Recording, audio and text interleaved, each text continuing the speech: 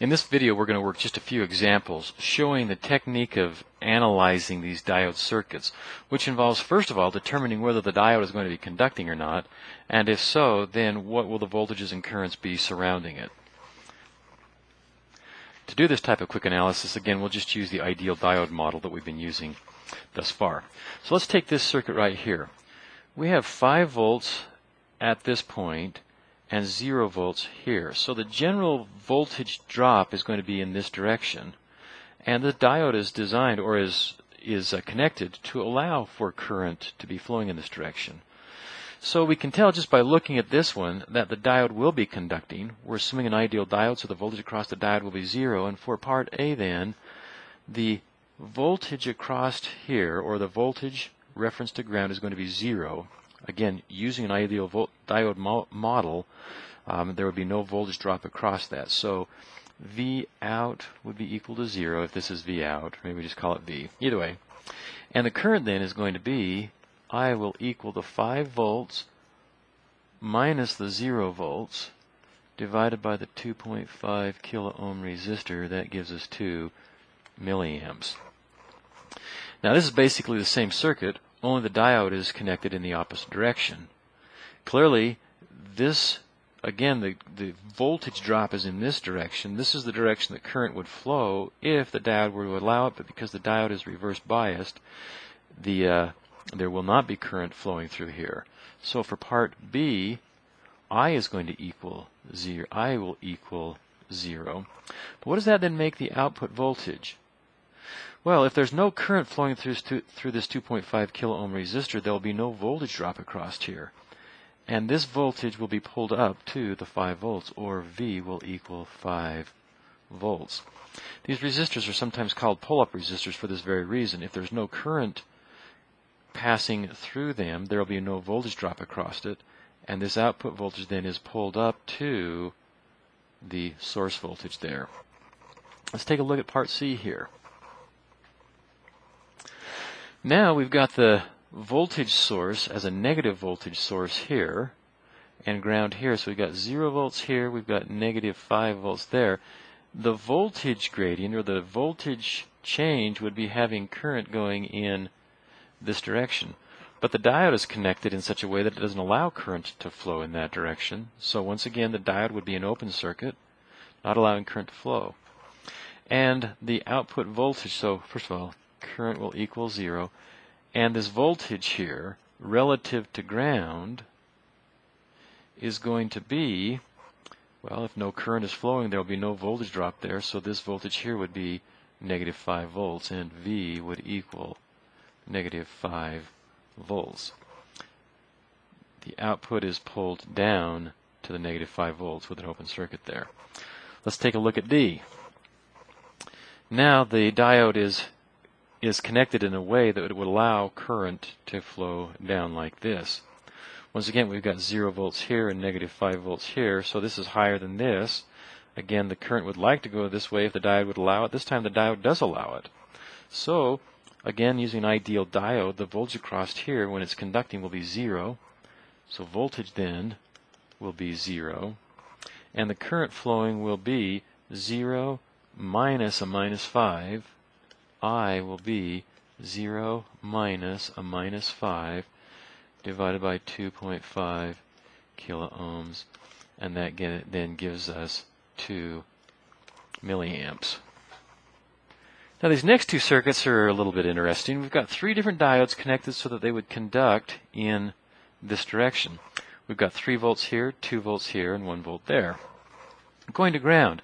Now the current then is set up. This is set up so we've got a higher voltage here than here. So we might think then, well, couldn't they all be conducting? Let's look at what would happen if all 3 of them were conducting. We'd have 1 volt here, 2 volts here, and 3 volts here. There would be an indeterminate voltage at this point, at this node. Is it 1 volt, is it 2 volts, or is it 3 volts? Well, clearly only one of them can be on, because if any 2 of them were on, we'd still have that discrepancy of the voltage.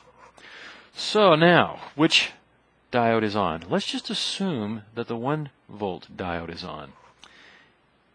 and that the other two are off. If this diode is conducting, I'll have 1 volt here. If I have 1 volt here, I'll have 1 volt there and 1 volt there also. But if this was 1 volt, this diode would be forward biased. I'd have 2 volts on this side of the diode, 1 volt on this side of the diode. This diode would also be on. And similarly, 1 volt here, 3 volts there, this diode would be on also.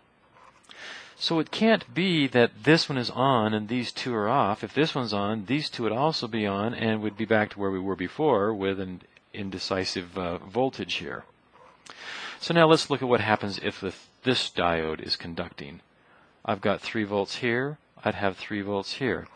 Now if I've got 3 volts here and 2 volts here, that makes this diode reverse biased and not conducting. Similarly, if this one is on, then that would give us a 3 volts here, 1 volt there, 3 volts there. This diode would be reverse biased also. And so our assumption then, our guess this time around, is that this one's on and these two are off is correct. Because if this one's on, it will keep these other two off. And in fact, that's the right answer. So for part E, the output voltage would be 3 volts, and the current would be 3 volts divided by 1 kilo ohm would be 3 milliamps. Finally, example F here. Very much similar to this one with some obvious examples or differences. First of all, we've got a positive 5 volts going through the 1 k ohm resistor here. So the resistor is tied to 5 volts rather than to ground. And you'll also notice that the direction the diodes are pointing is the opposite of what it was over here. Now what's going to happen? For the same reason, and using the same logic that we did over here, all 3 of them cannot be on. Only one of them is going to be on. Which one will be on this time?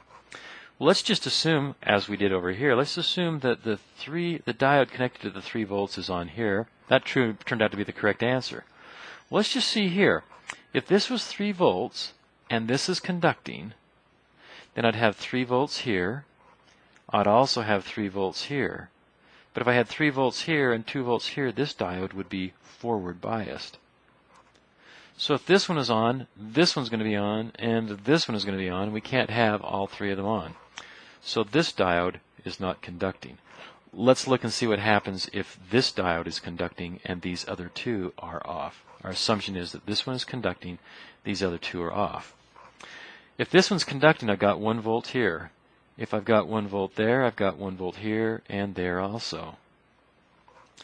1 volt here, 2 volts there. I've got a higher voltage on this side of the diode than this side of the diode, and this diode would be reverse biased, as would this diode. So the guess that this one's conducting, these 2 aren't, is the correct guess. And we'd have then that the voltage would be, V would equal 1 volt, and I then would equal, if it's 1 volt here, 5 minus 1 divided by 1 kilo ohm equals 4 milliamps.